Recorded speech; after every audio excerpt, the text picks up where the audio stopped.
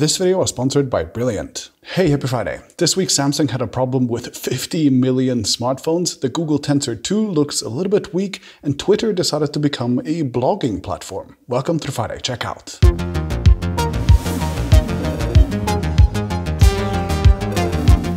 Okay, my release highlights this week start with MediaTek, who launched its brand new Dimensity 9000 Plus chipset. It didn't change fabs like when Qualcomm went from the Snapdragon 8 Gen 1 to the 8 Plus Gen 1, and the only change is that the Cortex X2 CPU Prime Core and the GPU got a 5% speed boost, so it's not major, but hey, it's a new chip. Then Xiaomi launched its first Windows on ARM machine, the Book S, which is a 12.4-inch 2-in-1 that looks a little bit like a Microsoft Surface Pro X, and it is priced at a very aggressive $699, which isn't bad. The small catch is that this machine is running Qualcomm's second generation 8CX Gen 2, not the Gen 3, which makes this a little bit of an underwhelming chip from 2020, but hey, it's kinda cheap, so it might be good enough for light tasks. Then Nothing kept announcing more details about the Phone 1 so that they can make it into every week's news cycle apparently, and yeah, we now know what the back looks like and that there are lights on it, and that it will apparently not be sold in the United States. Oh wow. Also this week, PCI 7.0 was announced and it is targeted for a release in 2025. That is not too soon, but it will offer about 512 gigabytes per second of bidirectional throughput via a 16-lane connection,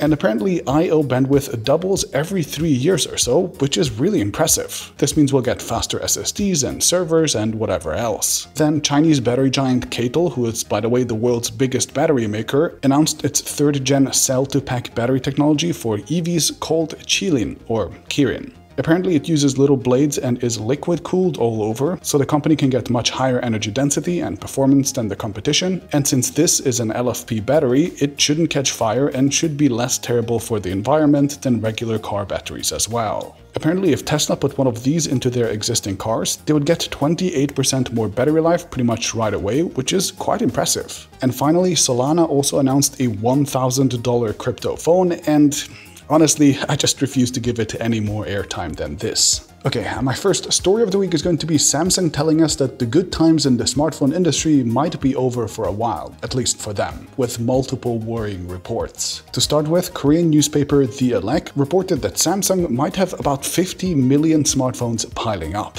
Reports from sources said that the primary problem is the mid-tier Galaxy A series taking up shelf space across Samsung's global distributors, so it's a little unclear if that means that the Galaxy S22 and the foldable ranges are fine, or if there is some build-up there as well, but the top-line number of 50 million phones is pretty crazy, since that would be almost 20% of Samsung's expected sales this year just sitting around unsold. Sources of The Elec said that Samsung is lowering production targets as well, making only 10 million new phones in May, down from the heights of 20 million per month in January and February. And another report from the 9th of June backs up the bad news, also talking about production costs. This report said that Samsung was found to have adjusted the number of working days for Vietnamese smartphone production workers from 5 days a week to 3 days a week. Samsung's Vietnam factory is the largest production base that accounts for more than 60% of Samsung's global smartphone production. Cutting supply might make sense given the circumstances, but that is a big change to lots of suppliers too, who will face falling demand as well. The figure given was anywhere between a drop of 30% to 70% between April's orders and those in May. This is all in stark contrast to Samsung at the start of the year actually raising its goals to 334 million smartphones to be sold in 2022 and actually having much better performance than their competitors in the last few months. But it looks like the Russian invasion of Ukraine and the general economic slowdown has caught up with the company as well and has really hit them hard too.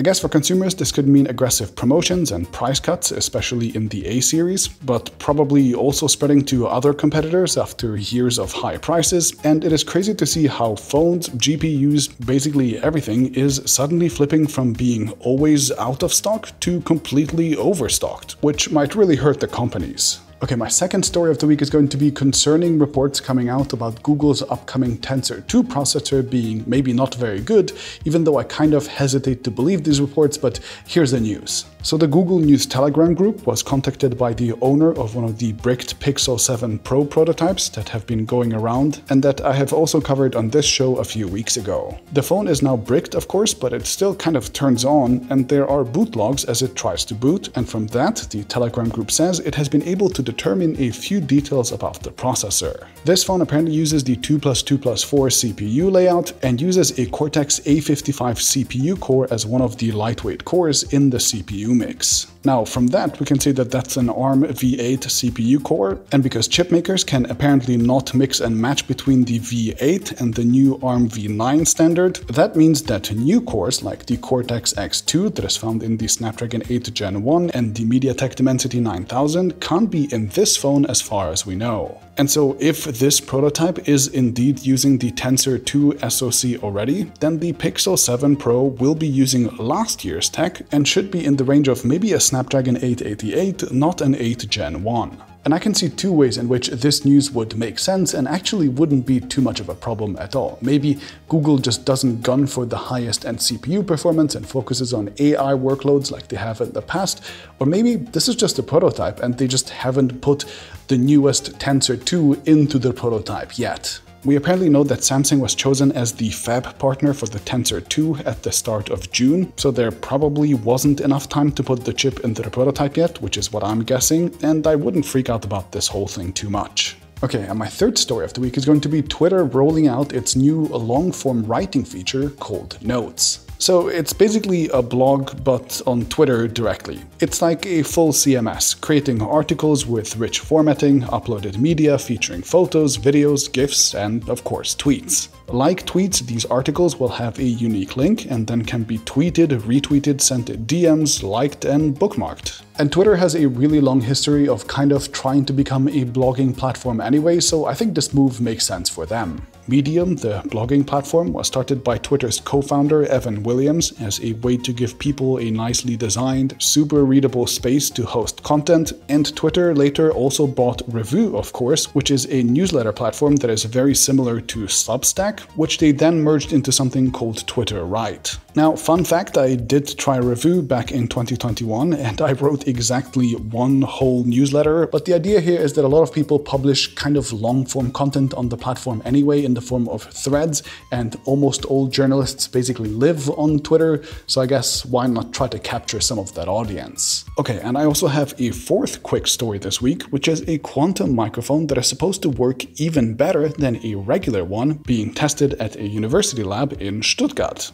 What? Instead of using a regular diaphragm, this microphone apparently uses giant lasers that shoot quantum light somehow to record human speech by looking at how photons move in response to sound. Wild. Einstein once called this kind of quantum effect spooky action at a distance, and it actually works faster than the speed of light. Anyway, in a quiet environment, apparently the difference isn't huge, since the signal-to-noise ratio is only improved by about 0.57 decibels, but it is a big improvement in difficult environments, like flight controllers talking to pilots, for example, where there is a lot of noise, with the university claiming that 71% of test subjects could understand the quantum recorded words better than the regular ones, which sounds impressive. Quantum science is clearly one of these areas that will completely revolutionize how much of our technology works on the long term, and if you want to learn to get a career in that field or maybe just understand how the future works, my sponsor Brilliant has multiple full courses on quantum objects, quantum computing, quantum mechanics, along with tons of other great engineering and science topics. Brilliant is a great interactive online platform where courses are crafted by award-winning teachers, researchers, and professionals, and they cover topics super well from beginner to advanced levels. With over 10 million people enrolled and learning already, Brilliant is